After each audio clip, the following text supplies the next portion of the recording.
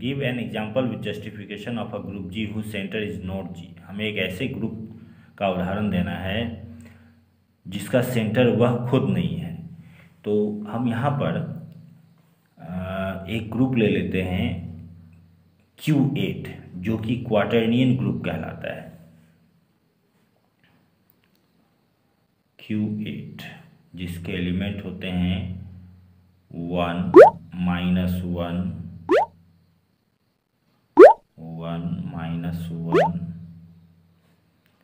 I -I J -J K -K। हम इसमें देखते हैं क्या कि इसके सभी एलिमेंट एक दूसरे के साथ कम्यूट नहीं करते हैं।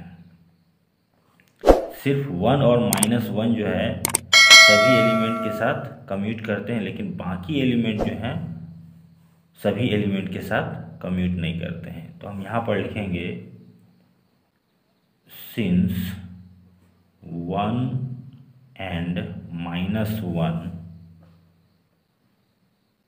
commute with every element of the group,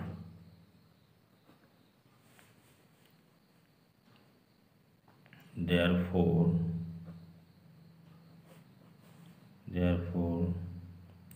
they belong to center of group G।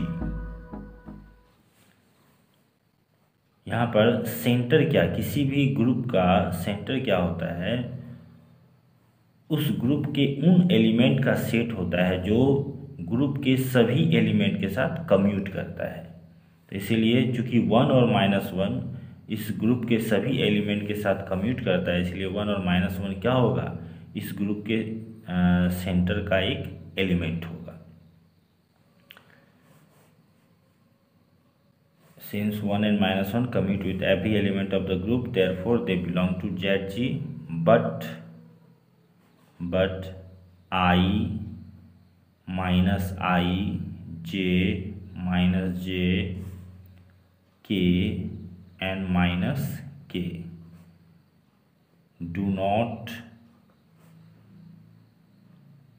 commute with every element of the group, therefore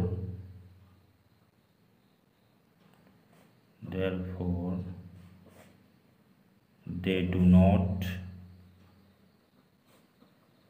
belong to ZG। इसलिए इस ग्रुप का सेंटर क्या होगा, सेट ऑफ एलिमेंट्स क्या क्या, 1 and -1। इस क्वार्टरनियन group का centre क्या होगा, एक ऐसा सेट जिसके एलिमेंट क्या है, 1 और -1 है। तो इस तरह से हम क्या देखते हैं कि इसका जो सेंटर आया है वह ग्रुप खुद नहीं है, इज नॉट इक्वल टू जी। हम यहाँ पर इसे दिखा सकते हैं कि किस तरह से 1 और -1 कम्यूट करता है सभी एलिमेंट से।